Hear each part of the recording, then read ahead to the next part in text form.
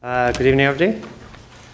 Very welcome to the first of our conversations here for this term at LSE. We've had Keir Starmer, we've had Baroness Hale, and we had, just before Christmas, a remarkable discussion with Mr. Justice Peter Jackson. These are all now on the web, and they're a fascinating resource, particularly listening to Peter talking about being a judge. So if you haven't looked at it, I recommend that you perhaps could. Now this evening we're very lucky to have,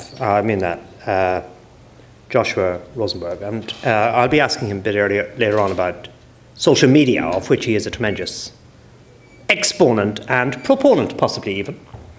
If you have any questions and you feel you don't want to raise your arm, you're in an economy of movement mode, then what you can do is use a finger to send a tweet to @LSE Law, and you can hashtag it LSE Rozenberg. It's currently obscured by Rozenberg, but that's I hate it when real life gets in the way of social media. The debonair, some say in the office, preppily dressed, Bradley, who is our designated Twitter guru, will, if he judges it appropriate, something's happening, glass has been brought, will, if he judges it appropriate, draw to our attention, and we may well ask it. And we have a large number of tweets already. But this incredible commitment to the newfangled does not rule out the old-fashioned, indeed rather charming idea that I ask some of you at some point whether you have a question. And it is permissible to ask a question using what I think used to be called in the old days your vocal cords. So that'll happen too. The evening starts with me just having a few questions of Joshua.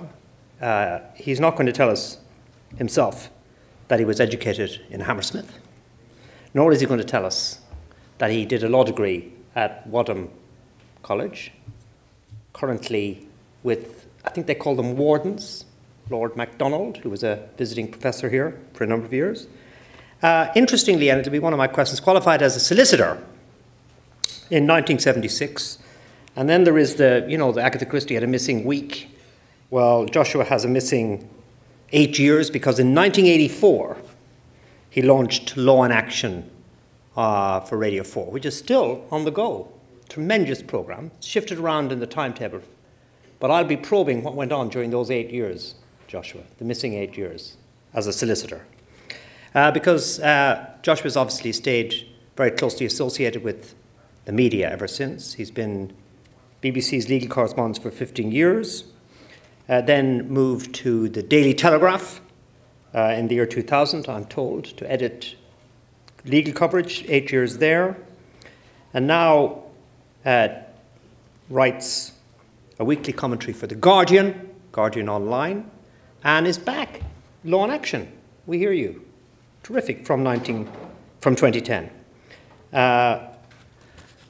Writes for the Law Society Gazette. I mean, it's a tremendous range of engagements in various media. Has also written a number of books. I remember reading and really relying on very well-researched contemporary accounts of legal issues, which have been extremely helpful to academics. So there's a helpful at the level of the day-to-day, and a helpful at the level of the reflection, and a helpful at the level of the academic.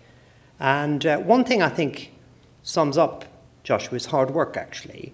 I remember he led with a really well done story on something that Baroness Hale had said in the course of one of these conversations. You don't mind me saying this in public, do you, Joshua?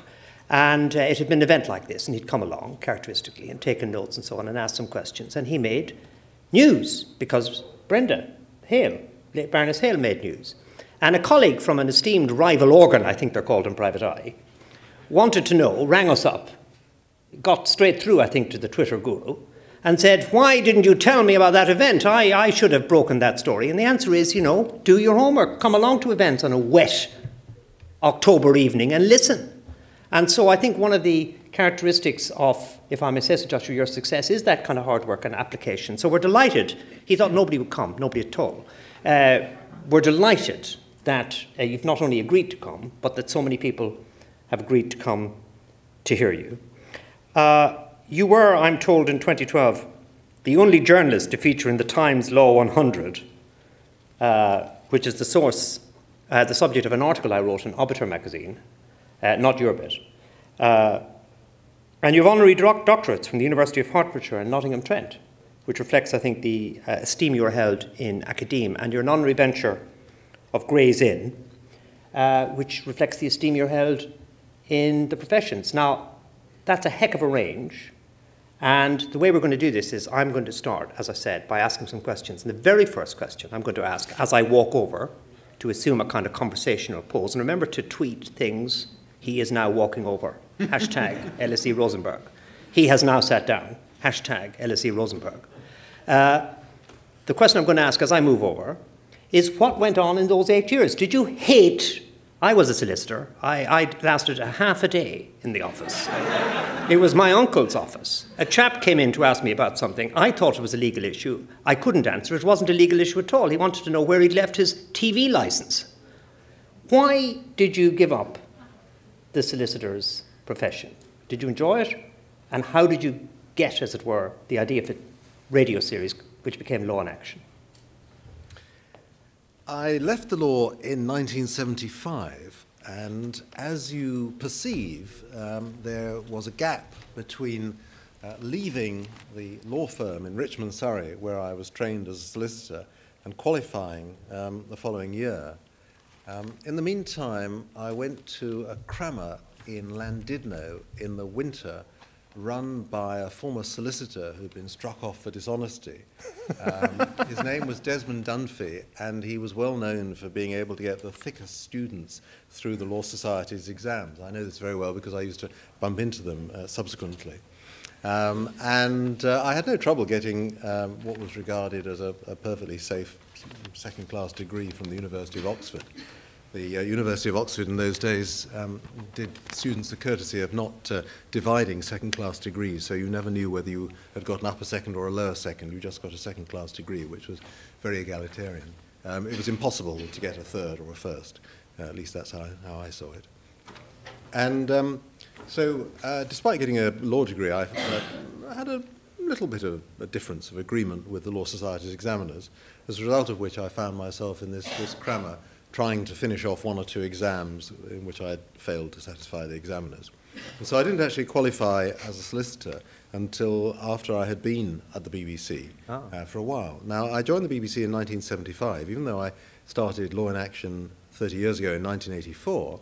I joined as a trainee in 1975. The answer to your question, how I joined the BBC as a trainee when I was living a perfectly blameless life as a trainee solicitor, is that one Sunday afternoon, a friend of mine, a couple, one of them was working at the BBC in a secretarial role, and she said the BBC were advertising for trainee journalists. They do a training scheme for journalists, or they did in those days. And this friend said to my wife, who was then training as a journalist, but at a newspaper, was she interested in joining the BBC and joining their training scheme? My wife said no, she was perfectly happy with newspaper journalism, and she, and I still can't quite remember whether it was the friend or my wife, said, well, why don't you apply? So I applied, on a whim to the BBC. I thought it might be rather fun. It sounded rather glamorous. It said candidates will be required to take a voice test, which sounded rather exciting. And I applied, and they said, what are you doing now? And I said, I'm a trainee solicitor, and I was 24, which was slightly older than the normal graduates, a couple of years older perhaps. Anyway, to my amazement, after interviews and tests, including the voice test, I was offered a place on the training scheme. So I had to decide whether to take it or not, and my approach in life has always been, if opportunities come along, you take them. If people ask you to do things, you try and say yes rather than try and, which is why I'm here now, of course. So I thought, if I don't take this opportunity, I will spend my life as a solicitor always wondering what would have happened to me if I had joined the BBC. So I thought better to take the BBC position and wonder what would have happened to me if I'd stayed as a solicitor. I think that's easier to predict. Anyway, I stayed on the staff of the BBC for 25 years and then left to join the Daily Telegraph, as you say. Yeah, so you don't lie awake at night wondering whether you'd have been senior partner in Clifford Chance or Linklater. I know perfectly well I wouldn't. I would have stayed a suburban solicitor and no doubt be out of a job by now. Yeah. I wonder. I doubt it very much. What about the various types of communication, the television, radio, print, internet? It's very unusual to have somebody who's been able to play across all of them. They require different skills, don't they? They do. Well, it's quite interesting. I mean, towards the end of my time in the BBC, we were piloting a new form of communication. The BBC is very keen on piloting, trying out things. And somebody had this idea that the BBC might have what was going to be called a website on which news would appear. When was this? This was in the late 1990s. The BBC News website started in 1997 by accident. The point was that if somebody had had to sit down in the BBC and say, right, we're going to spend a lot of money on a website, there might have been people who thought this wasn't the right thing to do.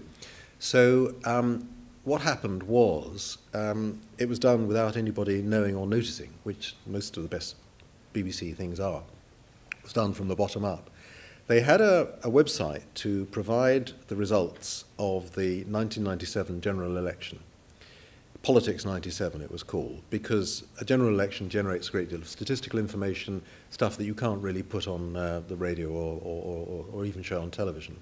So they had a website to provide data on each constituency, which could be looked up on the internet. And that was fine. And after the election, they kept it there for people who wanted to know who their MP was, how many votes, and so on. And then 6 months later, less than 6 months later, Diana, Princess of Wales, was killed in Paris. And they thought, oh, we could perhaps provide information about the aftermath, the consequences, the reaction, and we could just reuse this website that was still there following the general election and put information there. And it could be election and news about the royal family. And that carried on, and then they thought, well, why stop, And that's how the BBC News website started. But just before that, we were piloting what would happen and how you'd get news agency stories and how you'd write them for the website and this new medium and how it would work. It's fascinating. Mm-hmm. And is there different ways of writing? And obviously TV, I mean, which one have you preferred, and what are the different skills in each? Radio is a more efficient way of communicating. Radio is, well, I was going to say radio is the quickest way of carrying news. I don't think it is really, in a way, because, I mean, I'll give you an example of how quickly news gets out and how things change and how you have to keep up to date. Let me start by giving you an old example. Before the broadcasting of Parliament, there was a man called Christopher Jones, who was the BBC's parliamentary correspondent, a man with 100 words a minute shorthand, who would sit in the gallery of the House of Commons and rush out and tell people, using a studio only very, very close to the gallery of the House of Commons, what had been said in Parliament. And that was the quickest way of finding out what the Prime Minister of the day had said, what the opposition leader had said. Sit there, listen to what's said, write it down, rush out and speak into a microphone. Very, very quick. Anyway, he was very well established, and then suddenly sound broadcasting of Parliament was permitted. The experimental sound broadcasting was as long ago as 1976 in the House of Lords, but it came after that. And suddenly he was out of a job because he would ring up the PM programme and he would say, I've heard this in Parliament, and they'd say, well, actually, we heard it as well, and we're not quite sure about your interpretation of it, and we prefer our interpretation because we heard the actual words rather than your summary. So he was out of a job. My out of a job moment came when I was at Westminster Magistrates Court, which in those days was in Halsbury Road, for one of the early appearances of Julian Assange, not very long ago. This was about extradition. And I got in by chance, even though it was very crowded, and I had a booking to appear on Sky News about 45 minutes later. So I left after the first half hour of the hearing and rushed off to the Millbank studios, rushed in front of the camera, and was about to tell the presenters what I had heard in court. And I knew I was the only person who'd left court after half an hour, so I thought I had the information. But to my surprise, the presenter in Osterley seemed to know just as much about what had been happening in court as I did. And that was because at that stage Sky had started printing, publishing, broadcasting tweets on the screen, reading them out rather rashly. They just, anybody who put Assange in a tweet, it was on the screen, which is not necessarily editorial control. They wouldn't do that now. But nevertheless, they were able to tell more quickly than I could roughly what was going on in court. And that was a cautionary tale. And a month or so after that, I decided I had to go onto Twitter because there was another hearing a week later. I couldn't get into court, and the only way I could find out what was going on was by craning over somebody's shoulder and seeing what was on their Twitter screen on their iPhone. So about 2 or 3 years ago you went on Twitter. And you got what? I started on Twitter, I think it's almost exactly 3 years ago now. But 20,000 followers you've got, apparently. Yeah. I mean, do you just drive them to your work? Or, I mean, we're interested in the whole thing because we try and do this here for this sort of event. Yeah. But is it about telling people about your life, or is it about commenting on events, or what? I mean, if you lead a very amusing life, and few of us do, then perhaps people will follow you to find out what you do. If you lead a moderately amusing life, but you happen to be somebody I know, and I want to know what you're up to, then I'll follow you. There's one person I know who leads quite an entertaining life, and I follow her tweets just to see what she's up to, and it's always quite jolly, and it's fine. But that's because I know her, and I like reading about what she's up to and what she's doing, and so she's a journalist.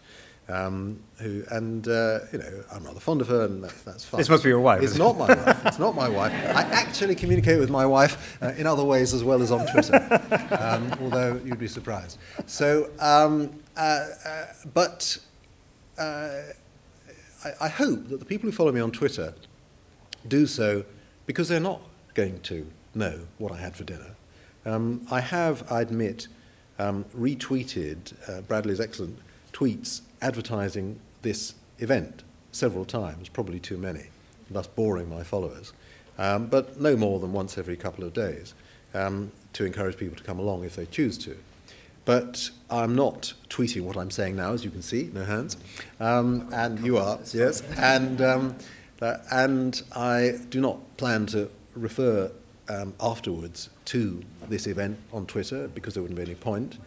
And I use Twitter to break stories if I ever get them, and perhaps more so to alert people to more substantial pieces that I've written, or indeed to alert people to things that other people have written that they think are worthwhile, or to alert people to things that I haven't got the time or the scope to write about, but I think they may want to know about, and that I think I can usefully encapsulate in one or two tweets. Yeah. Well, we'll come to the audience on Twitter in a minute, but I have a question just before we do. I mean, you've been around for a while, right?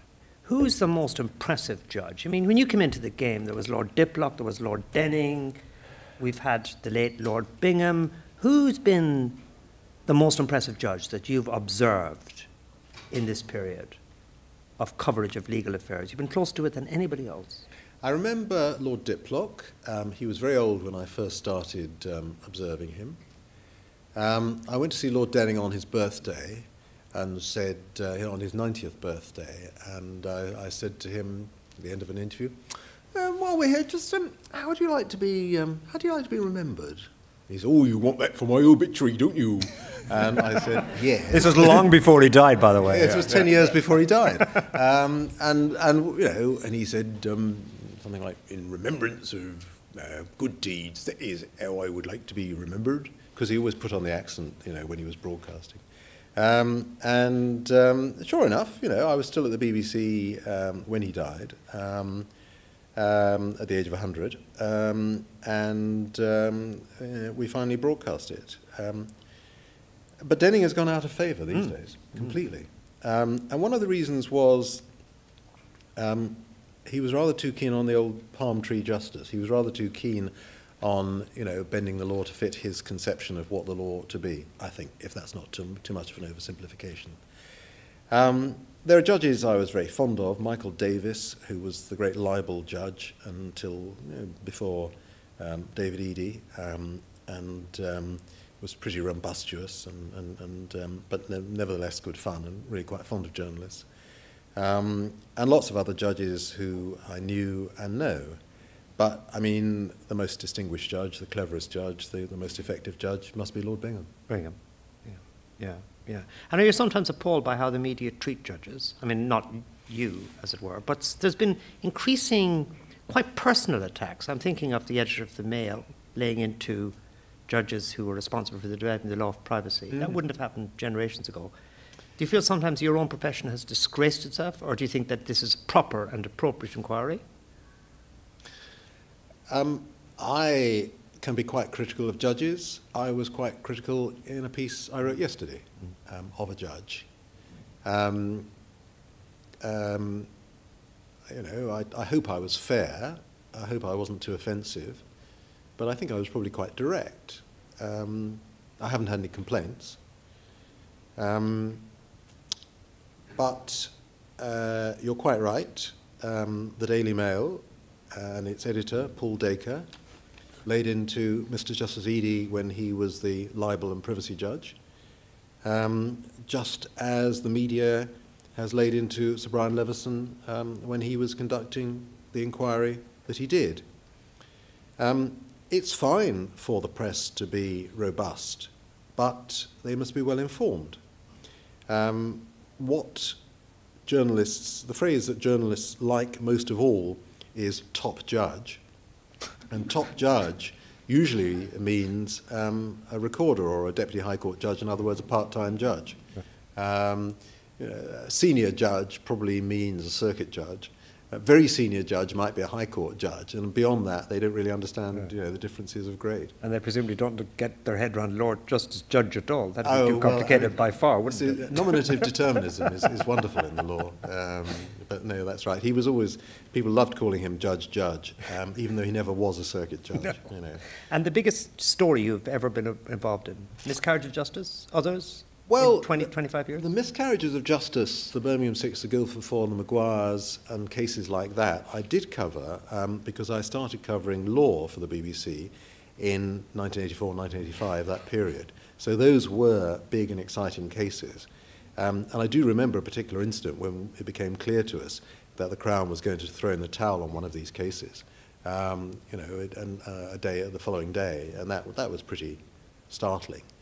And I do remember covering the Birmingham Six being released from prison, and you had to work out which of them was which, given that all we had to go on was photographs taken 15 years earlier, which was the period they'd spent in prison wrongly. So it was all pretty exciting stuff. I think the most interesting, well, there were two stories. One was the miners' strike of 1984-1985, which was the last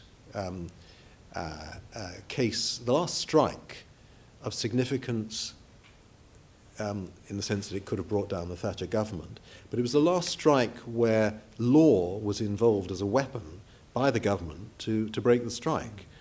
And there were all sorts of obscure legal developments which one had to explain. One had to explain what sequestrators were. The aim was to sequestrate, i.e. seize the assets of the National Union of Mine Workers. And the official solicitor descended from the gods when it looked as if Arthur Scargill was going to be sent to prison for contempt, and he ensured that Scargill wasn't sent to prison. So they were all these legal twists and turns which needed explaining, and that was how I found myself as legal affairs reporter, which was code for acting, getting the job of legal affairs correspondent, because the BBC decided they needed somebody who could understand and explain all these legal niceties. And believe it was all independent, because the ones you've given examples of, the Birmingham case and the miners' strike and so on, some people saw those as evidence of the partisanship of law and the judges. Have you been able to retain, I'm making an assumption here, retain a kind of liberal idea of an independent judiciary through all of this, or do you sometimes think, gosh, that's a bit of a charade? Well, they're independent in the sense they make up their own minds. But on the other hand, the way in which they make up their mind may not be right. I mean, if you look back at these miscarriage of justice cases from the 1980s, and you remember that it took a while to get them out. It was the Birmingham 6 case, wasn't it, where the appeal was first dismissed, and then subsequently the evidence showed that, that you couldn't rely on the police evidence. And you look back at the trials and the convictions and the decisions of the Court of Appeal, you get the impression that the courts were bending the law to, as they would say, do justice. In other words, they knew perfectly well that in the days when policemen compared notes in order to make up their notebooks, that this wasn't an independent recollection of the events written down simply shortly afterwards. They knew that the evidence was, hadn't been prepared in the way that the police said.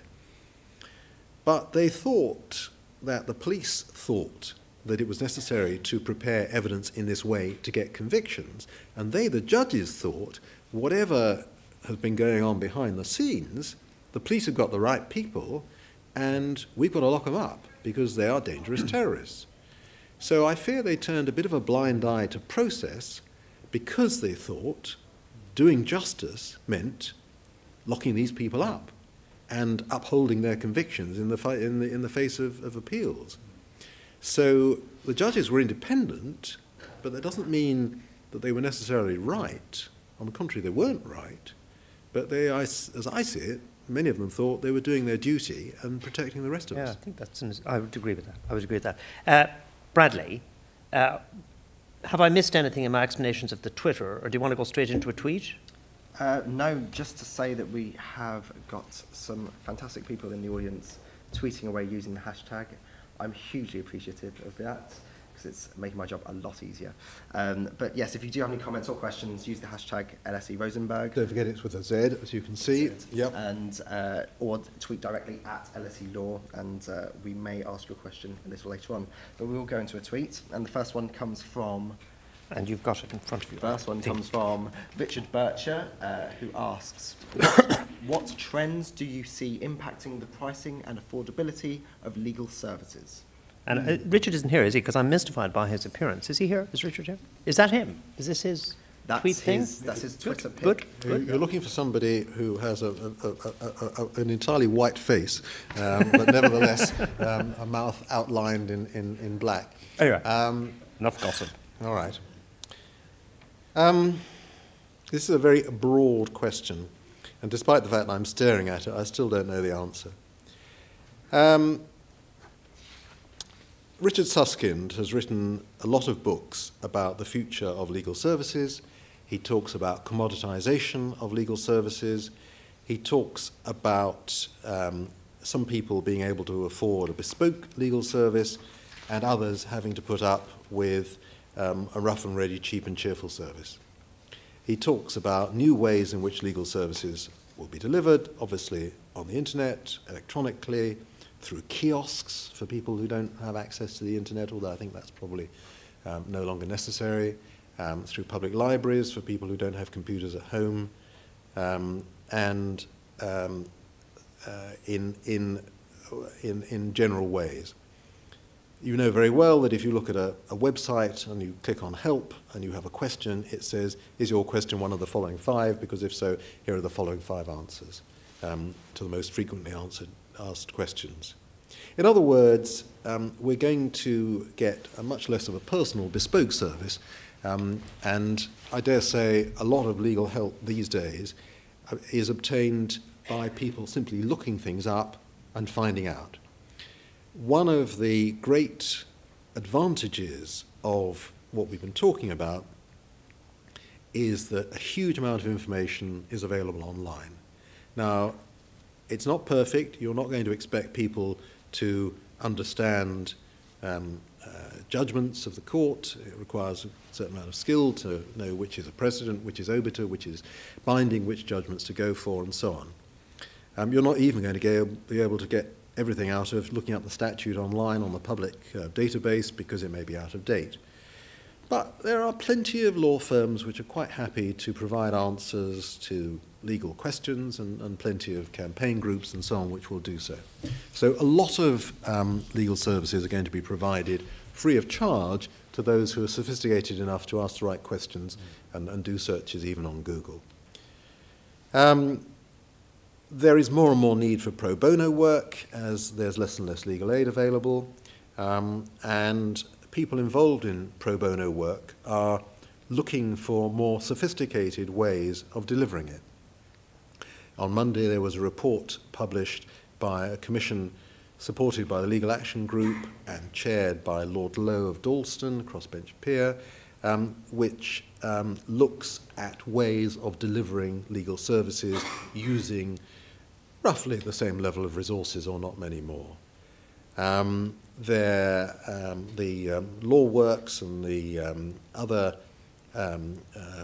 pro bono organisations are looking at ways of utilising city solicitors who are reaching the end of their careers and who want to put something back but don't quite know how to adapt from, mergers and acquisitions to advocacy in the magistrates' court or whatever it may be. So there is a lot of creative thought going into filling the gap caused by the tragic reduction in the availability of legal aid. But you paint, we'll go to the audience a bit, but you paint a picture which doesn't sound that tragic. I mean, it sounds sort of, there you are, all these old guys who've made millions will somehow or other fit in a bit of help for the poor in the middle of all their various holidays and so on. And actually there'll be lots of pro bono and everything. That doesn't sound tragic, but in fact many people do think it's totally tragic and that this government will be able to do what it wants because it knows it won't be challenged. Well, it is being challenged to a certain extent by the criminal bar, for example. But ultimately, on the whole, the government will do what it wants in reducing legal aid. The courts may well, find some of its policies unlawful. But ultimately, the government is the government. And if we don't like it, then we get another one in at the next election. And then we find that it does pretty much the same. Yeah. No, I don't mean to underplay the tragedy of the reduction in the availability of legal aid. And what strikes me, above all, is the false economy that this involves. We all know that a few years ago, when legal aid was taken away for personal injury work, this led to a huge rise in consequent work. We had no win, no fee. We had insurance. We had organisations, including publicly funded defendants like the Health Service, paying much, much more than they would if matters had been left as they were and a small amount of legal aid, which after all was only a loan if we're talking about civil legal aid to bring a claim for personal injury. You bring the claim, your lawyer is paid, you win the damages, you win your costs, the costs go back to the legal aid fund. So not very much money was saved and a huge amount of money was lost. Similarly, if you haven't got legal aid if you're a prisoner serving an indeterminate sentence, a low-level sentence for public protection and IPP, and you are in a closed prison or you are not given access to training, then it's very difficult for you to demonstrate that you are no longer a risk to society. It's very difficult to get yourself into an open prison, and it's only if you're in an open prison that you're going to be released, assuming you've served your tariff, as many of them have. So those who've been wrongly denied access to open conditions or proper training can't get legal aid under the proposals to get themselves into the position where they're going to be let out of prison, which means they're going to spend longer in prison.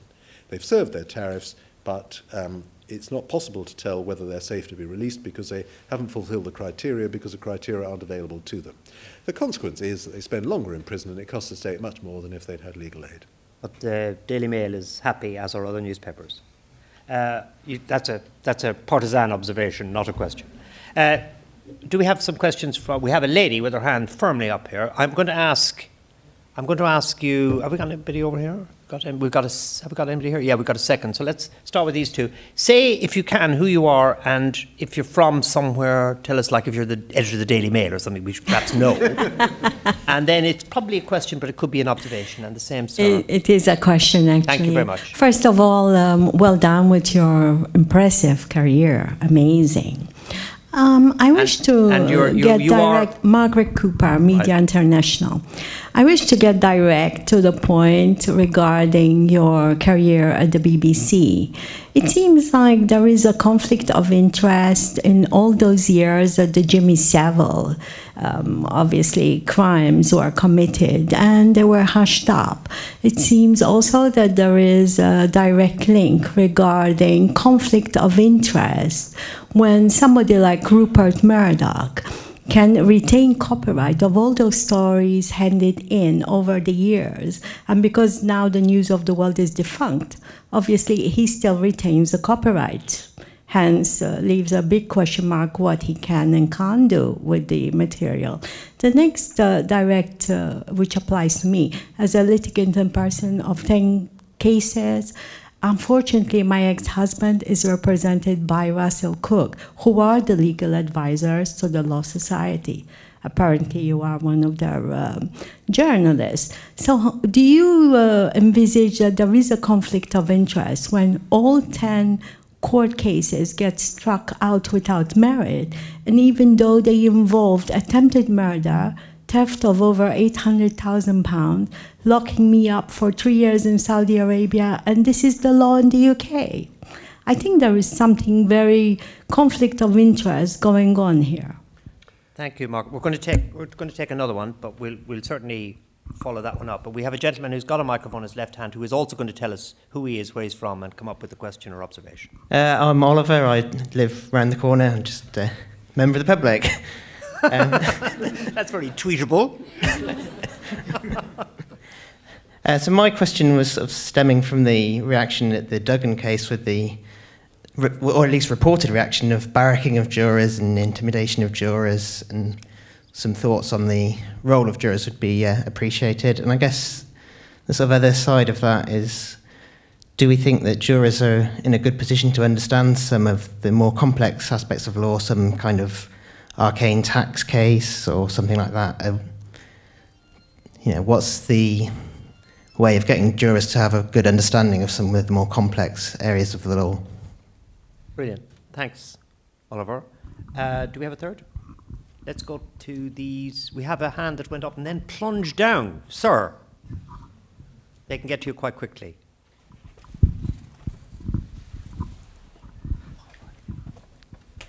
Hi, my name's Carl Gardner. I'm a law blogger.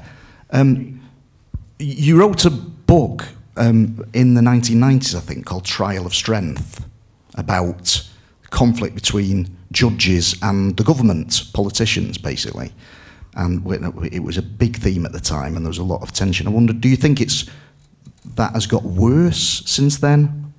Do you think it's got a bit better? Is it much the same? What do you think the position is now? Thanks, Carl. And we're going to fit in a fourth before we go to Joshua. My name's Hannah, and I'm a family solicitor. We're experiencing a situation in the family courts at the moment where there is an increased number of litigants in person. The judge's time is becoming even more pressured. You've touched already on the issues concerning resources. Lord Justice Thorpe, a couple of years ago now, commented on the issue of forum shopping, and particularly very wealthy clients from Russia and various places who are using our courts and have not necessarily contributed to society here. This is an issue that was raised by Lord Justice Thorpe, but I haven't heard anything since, particularly in terms of solutions that might be presented, and ideas from you would be very welcome. Okay, thank you very much. Thanks. Over to you, Joshua. Okay, absolutely. Well, let's start with conflict of interest. There are conflicts of interest in many circumstances, but the best way of dealing with conflicts of interest is for everybody to know where everybody else stands. In other words, if you know that I write for a publication paid for by the Law Society, and indeed take a fee from the Law Society for writing from it, then you can decide whether I am in the pay of the Law Society or not, or whether I bear a grudge because its examiners took a while to allow me to qualify as a solicitor 40 years ago. You have the information, you decide. People from outside this country may think it's very strange that opponents in court are barristers from the same chambers. And they find it very hard to believe that individual barristers in the same set of chambers can take cases against one another, even though they know each other very well, even though they are members of the same set of chambers. They find it very hard to understand how a person can be a part-time judge who is often a barrister, sometimes a solicitor. One day he or she is a lawyer, and another day that person is sitting in judgment on lawyers that person has to deal with. Provided everybody knows, then I think you can avoid conflicts of interest. It's when people don't know that, to take an example at random, one of the judges might happen to be involved in a party to the case, call it Amnesty International Charitable Trust, just for example, and when that's not declared, that's when things go wrong. Next question, Duggan, jurors, can they understand? Obviously, jurors shouldn't be barracked by members of the public. I think what happened in that case, and in a funny way you can follow it better on Twitter than by reading a report after the event, is that the jury was asked a series of questions. This is very good practice in my view. It means we know much more than in the old days when the jury would simply have been asked to deliver a verdict of lawful killing, unlawful killing, open verdict, or whatever. They were asked, as you remember, whether Duggan had a gun in the taxi when the police stopped it. Answer yes. Whether he had a gun in the taxi, in his hand when he was shot. Answer no.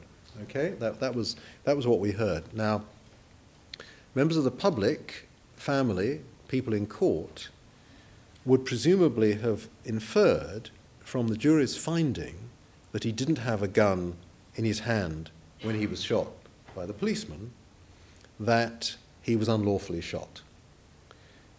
If you don't really understand the law, you would think that if he was unarmed and the policeman shot him, the policeman had no justification for shooting him, and therefore he was unlawfully shot.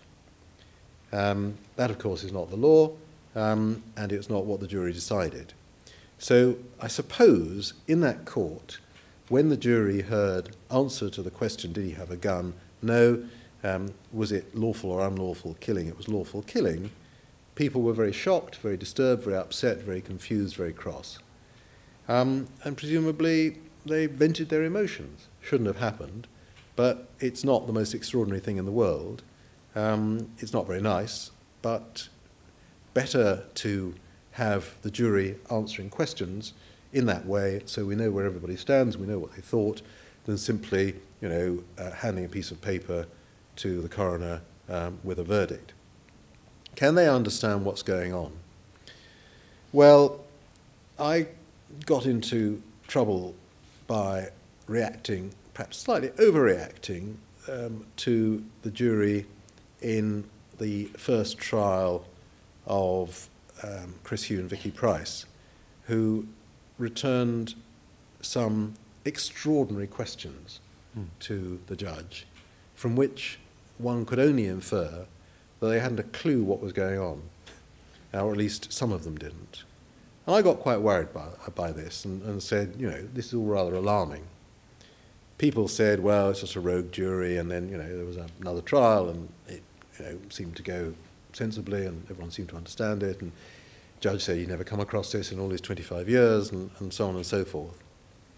I think that we rely on the jury system, and rightly rely on the jury system, But I think, like the famous simile about sausages, you don't always want to know what goes on behind the scenes. You don't want to know how sausages are made in order to enjoy them, and you don't really want to know how jurors go about their deliberations in order to decide whether they're doing it right or not. Possibly checking Google quite a lot to be guided. And can the system of privacy and also the system of law survive the instant access to stuff? Well, the judges seem to think so. I have my doubts. I think we may well be moving to a state of affairs where it is accepted that jurors will find things out, and they're simply told not to rely on what they find out. We know, because there have been some high-profile cases where jurors have Googled the defendants and got it completely wrong, and done all sorts of things that they shouldn't, and we know only about the people who've been found out, and there must be others who don't. So we hope that if they do find things out, then they still judge the case on the evidence. It may be that we're getting to the stage where we simply have to accept the reality and do as they do in the United States and other jurisdictions, accept they're going to know things and tell them just to ignore them. Yeah. The judges take the view we haven't got to that stage yet, that jurors can be told firmly, judge the case on the evidence. It's not quite as neurotic as it was. Jurors used to be kept in a hotel overnight while they were deliberating, but that was too expensive because it wasn't just one night, it was several nights. And then they got up to some hanky-panky in the hotel. I say hanky-panky, this is a technical term of law. I'm referring to the famous case of the Ouija board, where one of the jurors tore up bits of paper. You may not know what a Ouija board is, but it's the name is derived from the word yes in French and German. He tore up, and it was one of these things where you put a glass in the middle of the table, and a hidden hand sort of grabs the arm of the person holding the glass, and it points to sort of letters of the alphabet, and it spells out, yes, he's guilty, he did it, or words to that effect. Anyway, when this emerged, because one of the jurors was rather upset by this, the idea, supernatural goes Killjoy. on. Yeah, exactly. And told the judge, they were very worried, and Lord Justice Taylor, who was rather shocked by this, kept the whole thing under reporting restrictions until the retrial that he ordered, because I think he was rather embarrassed that the jury had behaved in this way.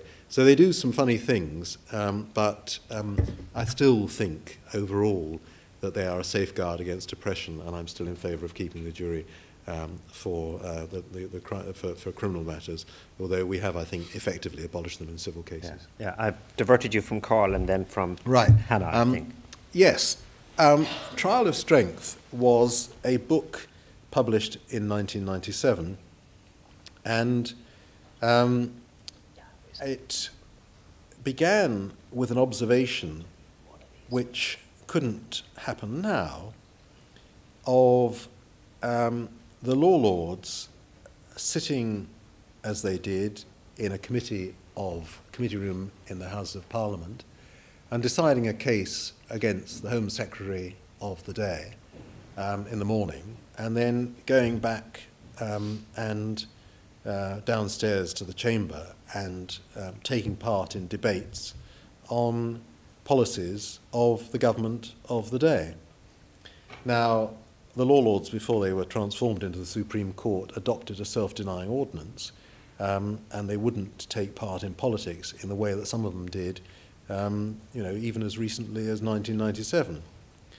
But there was quite a lot of tension between the government that I was writing about, which was the end of the Conservative government with Michael Howard as Home Secretary, and the judges. And there were tensions. And these tensions have reappeared subsequently. There have been Labour Home Secretaries who have been quite rude about the judges of the day. Not so much under the coalition government these days, but there were times when ministers really got rather impatient And Derry Irvine, as Lord Chancellor, told the judges that you shouldn't cheer when you win your cases and you shouldn't boo when you lose them. You should be a bit more dignified. And you shouldn't attack the judges. Now, curiously, the present government is rather praying in aid, some of the judges, Igor Judge, for example, in support of its policies, real or supposed, on human rights and withdrawing from the convention.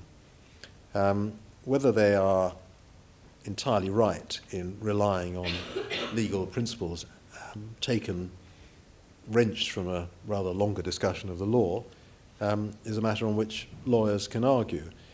But on the whole, I think most ministers recognise that if they are too critical of the judges, it's very, very damaging. On the other hand, there have been examples where they've been critical. What you have at the moment is the government transferring its animosity against the judges towards the Strasbourg judges, which are a much easier target in all sorts of ways. And on the whole, you get the impression that things aren't too bad, but that's partly because of a self-denying ordinance of the judges themselves. The judges had some very anxious and important discussions with the government on the subject of their pensions until a few months ago, when the judges lost wholesale their arguments and the government's views prevailed.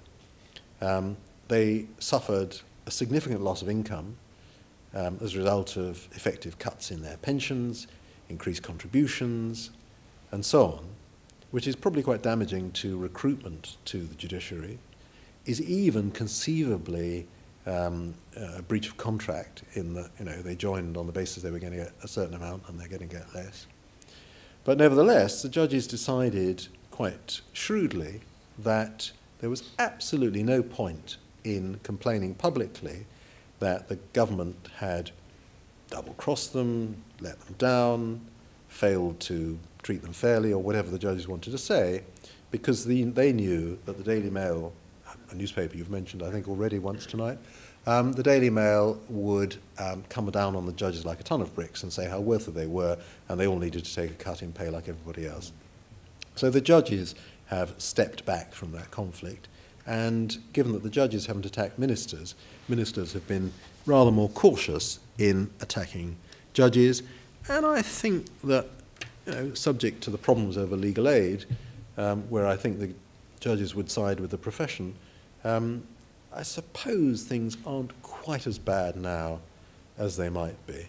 There are other areas of tension, future of the court service, independence, money, all sorts of things, but on the whole, things aren't too bad. And then finally, Hannah's question about litigants in person, forum shopping and the Russians.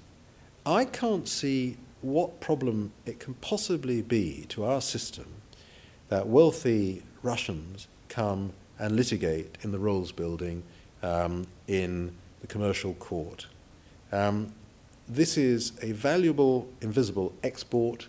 They bring a lot of money into the system. They don't pay a lot in court fees because the courts aren't yet charging a full economic rate to wealthy litigants who are choosing to use the UK to litigate. I think Hannah might want to say she meant another court. No, we have to get a microphone, Hannah, because your millions of fans who will be watching this and listening for years to come want to hear you. But very quickly, this is most unusual. Sorry, I was specifically referring to the family court, right, and to Lord Justice Thorpe's article in the Times a couple of summers ago, which was in respect of a particular case involving Russians who didn't actually have very much connection. So your point is a bunch of very rich people show up in the family division using up all resources, is that it? The problem is that the resources are very stretched, and how do we ensure that as many people have access to those resources when some are taking up vast amounts, I mean months of court time. So it's not the oligarchs fighting over their contracts, it's the oligarchs trying to lose their partners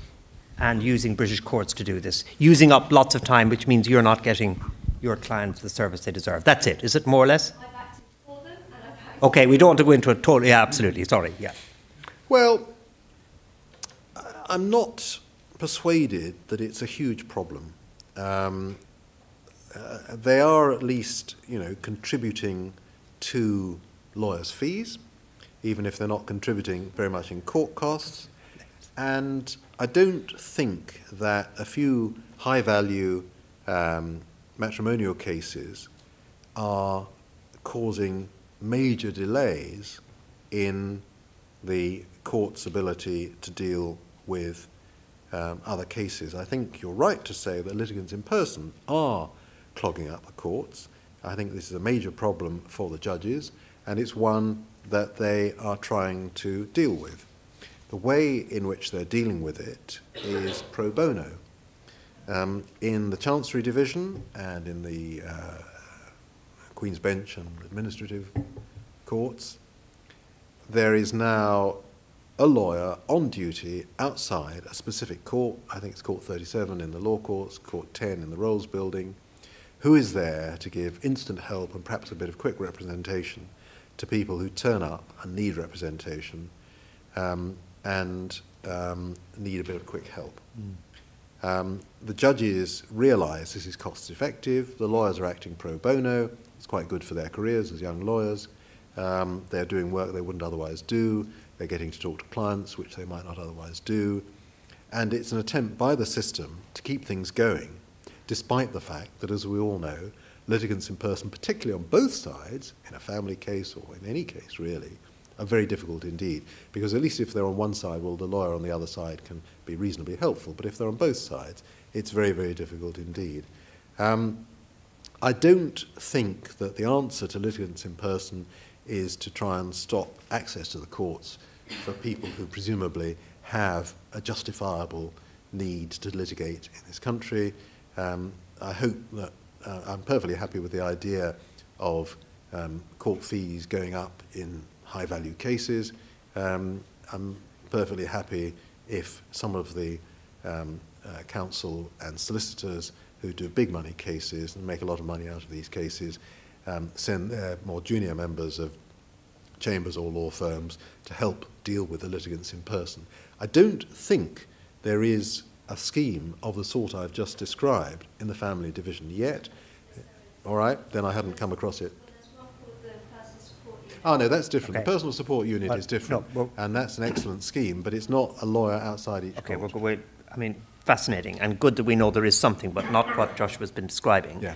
Let's do a couple of quick-fire tweets. Yeah. Thanks, Joshua. Should we go with this one? Yeah. Yeah, okay, I'm going to skip ahead. We had a Duggan one, which you've kind of covered. We might come back to it, but... do you not want the Duggan one? We might or might not. We've done it, really, yeah. So, this is from M.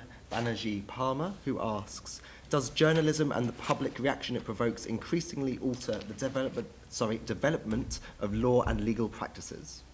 Yes, and it's a good thing it does. For example, today, Sir James Munby, President of the Family Division, issued guidance, which had been anticipated by something he said last term, which says, in general, more judgments in the Family Division and the Court of Protection should be made public and available to the press. The most important ones, the ones that judges think should be published in the public interest, are going to be transcribed at public expense and made available. The ones that are slightly less interesting are going to be transcribed at the party's expense, and the ones that nobody thinks are very interesting can be transcribed at the request of a member of the public or a journalist, at the request of and at the expense of them.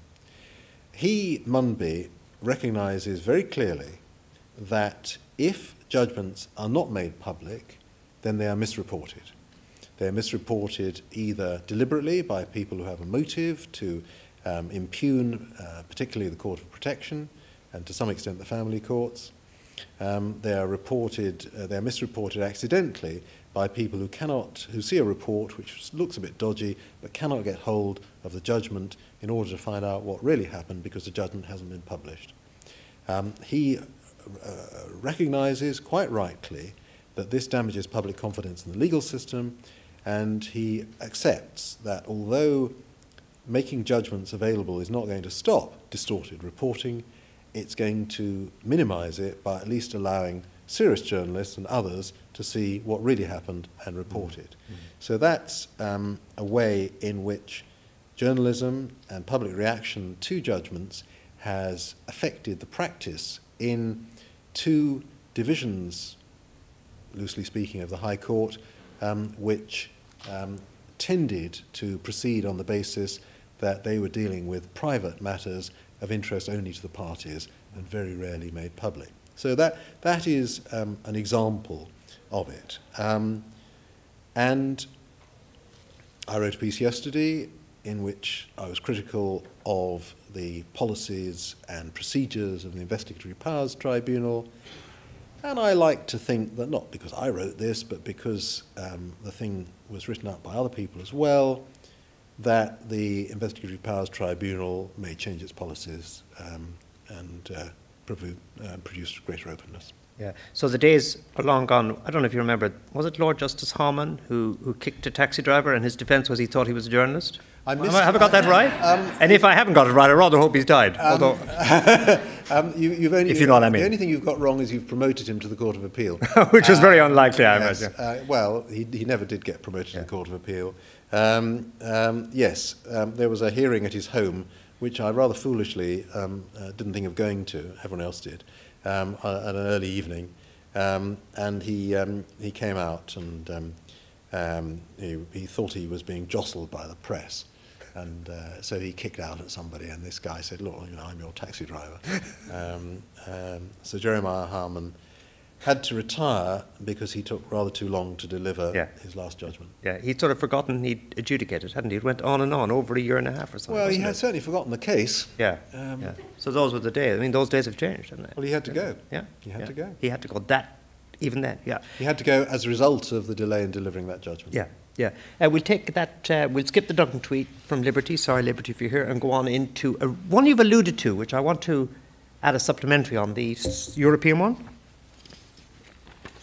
From Andrew, who is here. And Andrew D. Murray. Andrew Murray. Andrew Murray, is this the real person? Is that the real person over there? So we can compare, in this case, usefully, the two. We have it here. Do you want to read it out? Yes. What does Joshua think of Lord Judge's view that the Strasbourg Court is not superior to our Supreme Court? And let me add to it. We were talking a bit about judges and politics in answer to Carl earlier, and I was thinking immediately of Lord Sumption, you know, who goes along and gives a big speech, which is very hard not to see as a political intervention, which was about more or less this kind of thing. So I suppose a bit of should judges be doing it, and also particularly where Strasbourg fits. You've alluded to it a bit, but we'd be interested in that, I think. Lord Judge was quite careful not to say anything too controversial while he remained in office. He's now retired from the judiciary. On Sunday night, there was a huge turnout at a dinner in his honour given by the other judges. He was a very, very popular Chief Justice, a great leader of judges, much admired by them, much missed, and is still treasurer of his inn this year, which is, you know, he's going to be pretty busy doing that. But he was very much admired as a judge's judge, if you'll forgive the play on words, and greatly respected. On the narrow point that Andrew asks about, of course he's right. The Strasbourg Court is not superior to the UK Supreme Court in the sense that the Strasbourg Court cannot overturn decisions of the UK Supreme Court. The most the Strasbourg Court can do is to find that there has been a breach of the Human Rights Convention, and as a matter of treaty obligations, it's up to the United Kingdom to comply with the finding of the Strasbourg Court. All this is pretty clear, pretty simple, and ought to be pretty well known. On the other hand, you can say, in one sense, that the Strasbourg Court is superior in that the Supreme Court can decide a case one way, the Strasbourg Court can look at the same case and say, well, we think there was a breach of human rights, you, the UK Supreme Court, have decided there wasn't, we say there was, and there are consequences. So, to take the current example, the UK Supreme Court can say a whole life tariff, a whole life order, saying that it is possible to sentence somebody to spend the rest of their life in prison, somebody who's convicted of murder and given a life sentence, is lawful even though there is no possibility of review. The Strasbourg court says, well, we think there has to be a review after a certain period. So in that sense, the Strasbourg court is saying that the UK Supreme Court got it wrong, and if we assume that the government is going to play by the rules and is going to comply with the Human Rights Convention, then the government is required to change domestic law to fit in with the findings of the Strasbourg court, and in practice that means introducing a review of the sentence of somebody given a whole life order after a certain period, and 25 years is the obvious period because that was the period at which the Home Office used to review sentences of lifers until the Criminal Justice Act, until 2003, I think it was. May not have got the right name of the legislation, but it was until 2003. And perhaps every 10 years thereafter. So in the sense that the Strasbourg court can require the law to be changed so that it's not what the UK Supreme Court said, then the Strasbourg court can trump the UK Supreme Court. But it can't overrule it in the sense that lawyers understand overruling, and in that sense it's not superior in the hierarchy because, as I think the Court of Appeal will declare on Friday of next week, when the Lifers case comes before a 5-judge court, the law as declared by the Supreme Court is good law until and unless legislation is passed. That was the view of Mr. Justice Wilkie in a case that he decided just before Christmas, where he sentenced somebody to a whole life tariff. It was not the view of Mr. Justice Sweeney, who has deferred sentencing the two men who murdered Lee Rigby and who passed a 40-year tariff in a case of another murderer who might otherwise have got a whole life tariff. Yeah. And we're going to go to another tweet, then the audience, and we'll be out of here before 8, so we're getting a bit pushed for time. But Sumption, Jonathan Sumption, Lord Sumption, totally political, not political, cautious, aggressive, because of course he had a political background, lots of judges have had, in his speech about the European Court and so on. I know about his speech. I'm thinking about his political background. He wasn't active in politics. What, of course, he famously was not a judge before he became a member of the Supreme Court. Political advisor to Sir Keith Joseph, I think. Well, pretty political. I suppose that goes back a long way. It does. I mean, I don't hold that against him, but I do wonder whether if he'd served in the High Court and the Court of Appeal, he might be less willing to be as political as I think you rightly say he is. I don't have too many problems with this sort of thing. It comes back in some ways to the conflicts of interest question that we started with. If you know what people think, then you can take account of it. If you know what their views are, you can ask them to recuse themselves, to stand down, as somebody did in the case of Lord Steyne, because he'd made his views very clear on a particular political issue. I'm not too worried about this sort of thing, but I am worried if the judges get too political and get too involved in slanging matches with the government, because I think that the judges are really the only arm of the Constitution in which the public as a whole still have some respect, and I think it's very, very important for that respect to be maintained, and I think that the judges on the whole understand that very well. Yeah, fair enough. We'll take a quick tweet and then we'll go to the audience, and then we'll probably have to wrap it up. There are a couple that are fairly But we need to be similar, quick on this one. Yeah. So there's one from Mary Rahman who asks, with Grayling proposing drastic cuts to legal aid, what future can law students expect in the profession? Similarly, Liberty Bridge asks, what one question would you ask Chris Grayling? Okay, it's sort of law students are just going to be in the little tent outside the court offering pro bono advice. Yeah, but who's going to pay them to do it, and how are they going to earn a living? I'm rather glad that I'm at my end of the career path rather than, the end of those of you who are undergraduates. But it's going to be very different. The practice of law is going to be very different. There's a report out today sponsored by Eversheds on what law students think the future of law is going to be. They're less interested in becoming partners. They're less interested in the career path that existing lawyers are. It's going to be very different. You have to be flexible. You have to be imaginative. You have to be creative. You have to be confident. And it does help if you've got wealthy parents. So that's, and also the other thing to tell people who are undergraduates rather than students doing vocational courses is there aren't nearly enough places at the bar. And although going to one of the best universities is going to increase your chances of pupillage and tenancy, there aren't enough places to go around for a lot of people who have degrees in law from universities. And to some extent that applies to solicitors as well. So be cautious and don't assume that law is the only profession, and don't assume that law is a meal ticket for life, as it wasn't even in my day, but certainly may have been a few years earlier. So that's the advice to law students.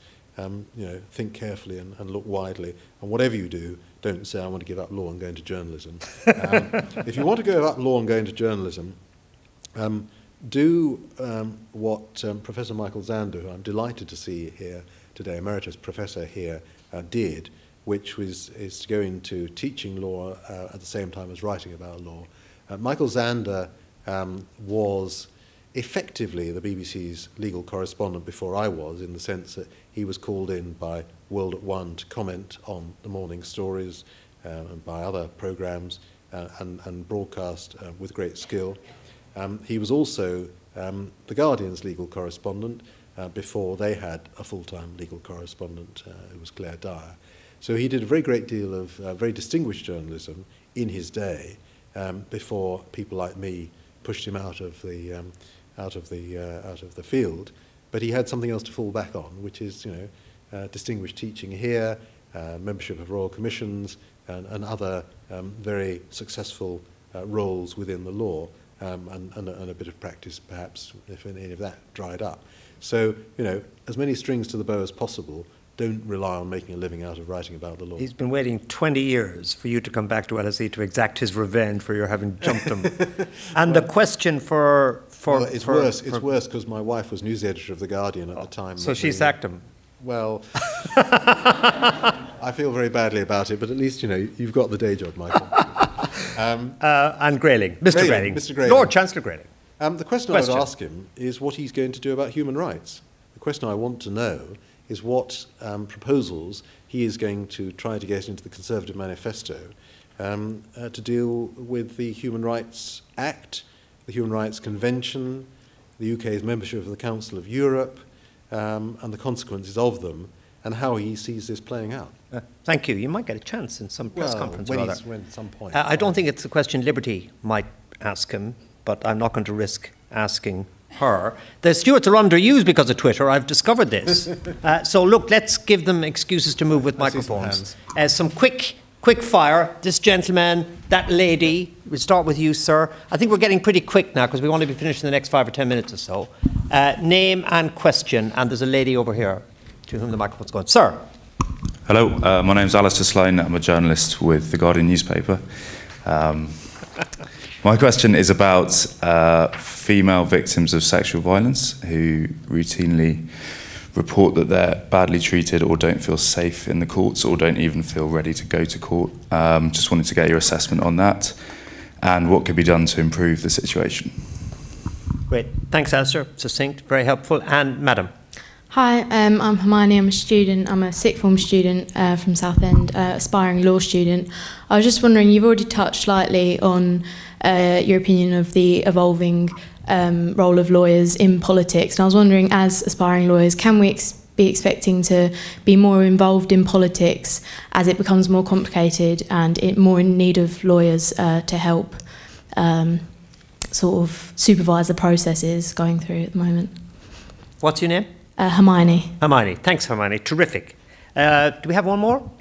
Let's take these two. We have one more gentleman here and one very quickly here. So let's take these two. That might then be it. I have a piece of gossip. I want to get some information later on, but that'll be the very end. Sir. Hi there, Imran from Pearson. I just wanted to ask, who's the most impressive QC that you've observed? Nice one, Pearson. Thank you. It's very good. QC, very good. I love these gossipy ones. And this gentleman over here, have you got a good one, like who's the most attractive barrister he's ever seen or something like that, or is there something else? Okay. No, you're not, definitely. Your question, sir. Yes, away you go. I'm a recent law graduate, having come from car repairs. I'm going from one distressed business to another. My question to Joshua is, if you were given a magic wand, how would you deal with the legal cuts? Personally, I would surcharge all the commercial cases. Brilliant, thanks. What's your name, though? Lee. Lee, thanks, Lee. It's going to need to be pretty quick, Joshua, but 4 of them quite quick fire, actually. So away you go. Okay, Alistair's question. I suspect when a journalist asks me a question like this, he knows more about the answer than I do. I believe that quite a lot has been done to help victims and witnesses who give evidence in rape trials. There are special measures that can be introduced behind a screen, CCTV. There's a question of whether one could record evidence before the trial, but then that leads to problems with cross-examination. You have the cross-examination earlier on, but then new stuff arises at the trial. It's not a very easy thing to resolve. But I think all one can do is to, you can take people to show them the court in advance, but ultimately you are deciding whether the witness is telling the truth, and not all victims do tell the truth. Some are confused, some are deliberately telling false things. And in an adversarial system as we have, there is going to be a certain amount of pressure. I have once given evidence in court. I was being questioned by Helena Kennedy QC. I was asked, I was simply giving character evidence on behalf of a colleague at the BBC who was being prosecuted. It was slightly tense. I found it quite nerve-wracking, even though I spend quite a lot of my time in court. It must be much worse if you're being asked about your personal life. But I haven't got any clever ideas. I still think that it's necessary for people to give evidence and have it tested, although there are arguments as to how far counsel should go in cross-examining people in these circumstances. Hermione's question, a long time ago, there were lots and lots of lawyers in the House of Commons, so much so that the hours of the House of Commons were designed so that you would have a full-time career at the bar and then fetch up at the House of Commons and spend the afternoon and evening there. Courts rose at 4 and Parliament didn't really get going until mid-afternoon. Now Parliament has family-friendly hours and they're not so friendly to doing 2 jobs. This is actually unfortunate because the system does depend on Parliament having quite a few lawyers in it. There have been times when there hasn't been a suitable member of the House of Commons to serve as Attorney General and a Solicitor General. In fact, both the law officers are in the House of Commons at the moment, but there have been times when you had to go to the House of Lords, which was unsatisfactory. It was also, there was a time long, long ago when it was thought that the Lord Chancellor ought to be a lawyer as well. Lawyers do have a role in politics. Maybe what you were getting at was the point that lawyers now have to take a rather political role because they have to fight for their position. They have to fight against legal aid cuts. They have to be quite shrewd at getting through to politicians. And I think that's also true. So I don't think the two are inconsistent.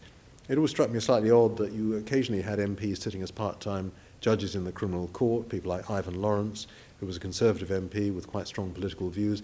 He sat as a judge. Alex Carlile, Lib Dem MP in his, well, he was Liberal, yeah, I suppose he was Lib Dem MP in his time. And there was somebody from the Labour Party as well at one stage. It's not inconsistent, provided everybody knows. Imran asks me about the most impressive QCs. I think I'm going to mention two, both of whom have a lot of respect for one another, both of whom are very, very impressive in different ways. Can you guess who I'm going to mention? I'm certainly not going to risk guessing who you're going to mention. All right. Well, the first is David Pannick, Lord Pannick, and the second is Dinah Rose. Yeah. Dinah Rose is fearsome. The judges are petrified of her. I watched Dinah Rose against Claire Montgomery before the Supreme Court in the Assange case, and it was an extraordinary game of tennis. You know, it was bouncing back and forth, and it was well worth watching the whole thing for 2 days because you saw some superb advocacy. David Pannick has this wonderful skill of making it appear so easy to the court. If they'd only just follow points 1, 2, and 3, which he will read out at dictation speed, there's really only one answer, and it happens to be the one on his side. Now, he doesn't always win because he has the most impossible cases, but he does some superb advocacy. And although he does a lot of cases abroad these days, he does a few pro bono cases in which, one of them was the Nicklinson case in the Supreme Court just before Christmas on assisted suicide and so on. Lee's question about the magic wand and how we solve the problems of legal aid. I think what I'd really like to do, and this relates back to the answer I gave earlier, is for ministers to be able to see the big picture, to realise that if they save a small amount of money out of their budget, it's going to cost the taxpayers a huge amount from other people's budgets. It's going to have a downstream effect. And if they could only realise, take a broader view, I don't think they would push ahead with the cuts they're doing. My bit of gossip. When the Supreme Court started, John Dyson was initially not a Lord. Yes. And then suddenly he sort of became a Lord. Yes. And now they're all Lords. And yet it's supposed to have been a change. Yes. Was it a pretend Lord, so that if Lord Sumption turned up in the House of Lords, he'd be expelled? When they resign, are they not let into the Lords? Or are they just simply, how on earth does it work? Did they create a huge agitation about this and say they're not going to go and become members of the Supreme Court unless they're allowed to keep these baubles? Or what happened? Yes, you must have some gossip. No, I can tell you exactly what happened. I mean, the answer to almost all of those questions is yes. Yes, they are pretend lords in that they have the title Lord, but they don't have a seat in the House of Lords. I'm referring to those who became members of the Supreme Court after the creation of the Supreme Court, in other words, who weren't previously law lords. The ones who were law lords were members of the House of Lords. Ironically, while they are sitting as judges, they can't sit and vote in the House of Lords. And that includes people like Lord Judge, as Lord Chief Justice, and Lord Neuberger, both of whom are members of the House of Lords. And while serving as judges, not Judge now, but certainly Neuberger now, they can't take part in debates. People like Sumption, Toulson, Scottish Judge Lord Reid, don't have membership of the House of Lords. Now, the confusion, the reason for this is that it was thought very odd for a court to be consisting of some people who are known as Lord and the others who are known as Sir or Dame. It was thought to make it rather difficult for people, even though you'd address them as my lords, even though they're not lords necessarily, and it was thought to be invidious because the Supreme Court was meant to be of similar status to the House of Lords. There were also Scottish judges, like Reid, who come from a jurisdiction where the title given to a judge, even a first instance judge, is Lord, even though they don't, of course, have membership of the House of Lords.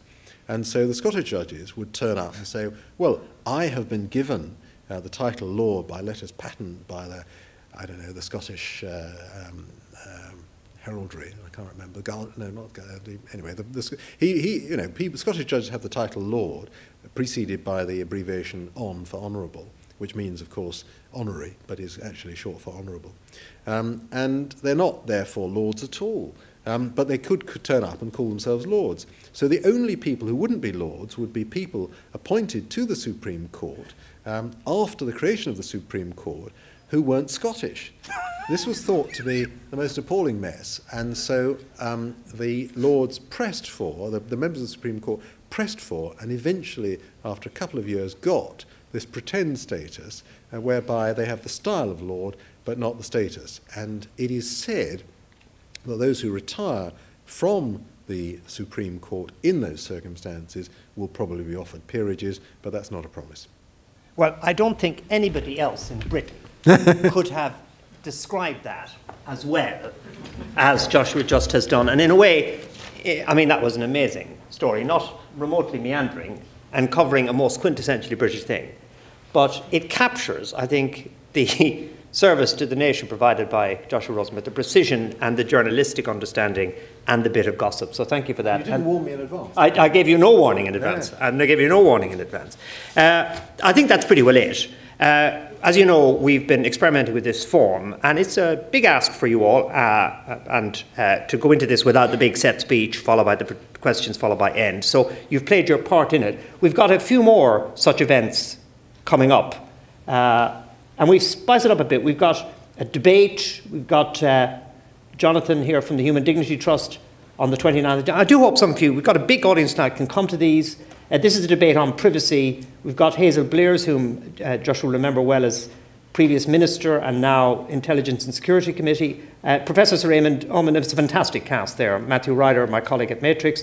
And then we're experimenting with, I don't want to be sued by the BBC, it will be a question of law, where we have a kind of panel, and you get to ask questions of the panel. And that'll be an opportunity for our own colleagues to reflect on contemporary issues and so on and so forth, all open to the public, all with various hashtags, and all coming up pretty soon. So I hope that some of you will consider coming to those, and we'll certainly be tweeting about them. Thanks to Bradley for the tweeting. Without him, we couldn't do any of this, to be honest with you. And also, all of this will be on the web. There's a chap with a camera back there, and we've got much better at that, and it's much easier watch than it used to be a few years ago. And apparently tens of thousands of people listen, and many, many people watch long after the event. Thanks to the stewards. Sorry, you're relatively underemployed by the new move to technology. I shouldn't tell Alan if I were you, or we might have numbers reduced, but as far as we're concerned, all of you did a fantastic job. Thank you very much. Mainly, as we finish, thank Joshua for coming along, giving up his evening, and engaging so completely in this innovative form of communication. Joshua, thank you very much. Thank you.